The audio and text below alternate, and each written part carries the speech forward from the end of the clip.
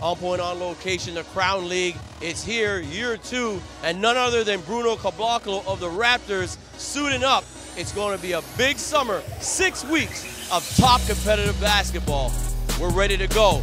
We're on point. Are you? All right, Dejan, how you doing, my man? Not so good after that loss, but, you know, settled down a little bit. Good right now. Going into the game, what were you guys? What was your outlook? I mean, did you have a lot of time to plan what you guys wanted to do? I mean, not so much. You know, we got in the locker room and some of us knew each other. We knew each other's games. Some of us didn't. Some of us didn't know some people. So I mean, it took a little bit to adjust to get to know everyone's game and stuff like that. I think it took a little bit too long to mesh, and it showed on the court a little bit with our turnovers and just not exposing some mismatches that we felt that we had.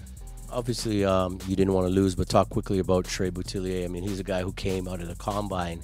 I'm not sure if you knew that, and he had a 20-point game for CIA Bounce, so he did pretty well there. I didn't know that, but I do remember that name. I remember we went to Henry Carr. I actually watched him at OFSA. He's a bit younger than me, but yeah, really good player, really great player.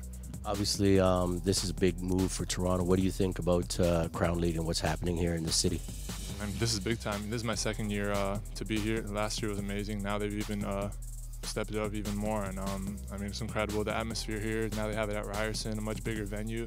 The support is still there, just like last year, and it's like the Drew League of Canada, in my opinion. It's really good.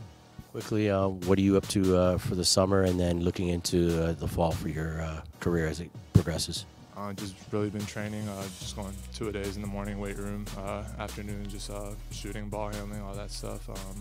Just trying to get an overall game, you know, just trying to be as versatile as I can. For next year, just trying to go just a step higher in Europe, you know, trying to go to the Italies, the Spains, the Turkeys, Frances of Europe, and see how that goes.